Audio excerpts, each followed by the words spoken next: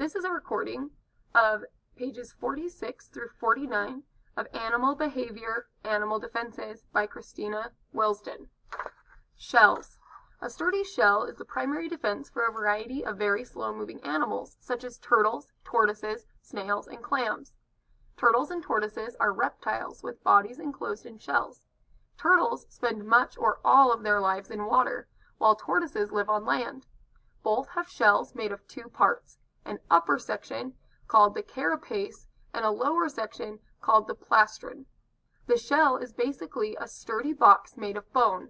The inside of the carapace is made of bones fused together. These bones include the turtle's spine and ribs. The plastron is made of bone too. In most species, the outside of the carapace is covered with plates made of a tough material called keratin, the same substance that forms hooves and fingernails.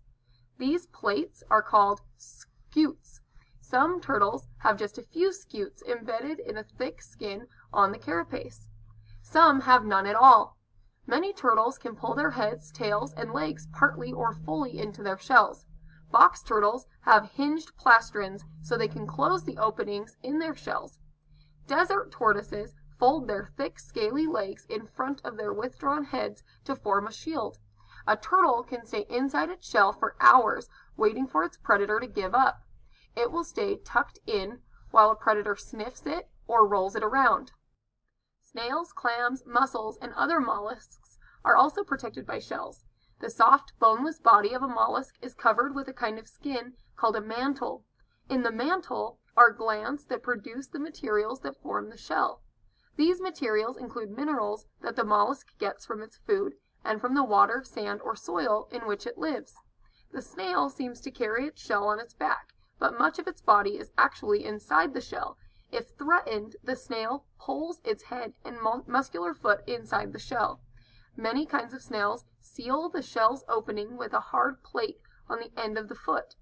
Sea snails, called limpets, have feet that work like suction cups and help them grip rocks firmly so that they are difficult to pry off. Insect armor. Most insects' tough exoskeletons protect their bodies from predators and from drying out.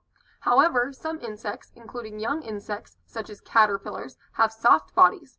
They benefit by adding an extra layer of protective armor. Scale insects, for example, are named for the armor they produce. A young scale insect finds a spot on a plant where it can feed.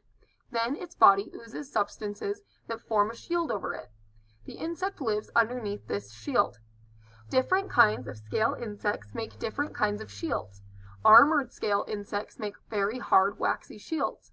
Soft scale insects make softer, waxy coverings or shields that look like balls of cotton. Ground pearls, which are related to scale insects, make round, waxy covers that look like beads. Caterpillars of some moths make a sticky, bumpy covering for their bodies. Ants that bite these caterpillars end up with jaws full of goo. The ants' bodies and legs also become coated with the slime. The ants must work hard to scrape off the sticky material, which keeps them too busy to try to attack again. Clams, oysters, and mussels are all bivalves, mollusks with two-part shells. A bivalve is a hinge between the halves of its shell. Depending on the species, it can partly or fully close its shell around its body. Many bivalves burrow deeply in sand or mud to stay hidden from predators, such as seabirds. Mollusks, called chitins, have shells made out of 8 plates. A chitin clings to a rock with its wide, flat foot. As it grazes on algae, it hangs on tightly enough to prevent being washed away by waves. If a predator manages to pull off of the rock, the chitin rolls up into an armor-plated ball. In recent years, researchers discovered a snail living on the deep sea floor that actually wears metal armor. This snail has not only a protective shell, but also extra tough skin. Scales made of minerals, including iron, cover its soft body. Scales, scutes, and skin. Tough skin and scales may be unusual in snails. However, they are typical armor for many other animals. Armadillos, for example, are armor-plated mammals that live in Central and South America, as well as parts of the southern United States.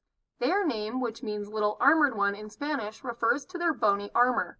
Scientists call the armadillo's armor a carapace. The carapace is made up of bony plates arranged in bands around the armadillo's body. The plates are covered by a tough skin. Each bony band is separated from the ones next to it by a band of skin, allowing the armadillo to flex its body. The armadillo, found in the United States, is called the nine-banded armadillo. Its armor covers its head, body, legs, and tail. Only its belly and ears are unprotected.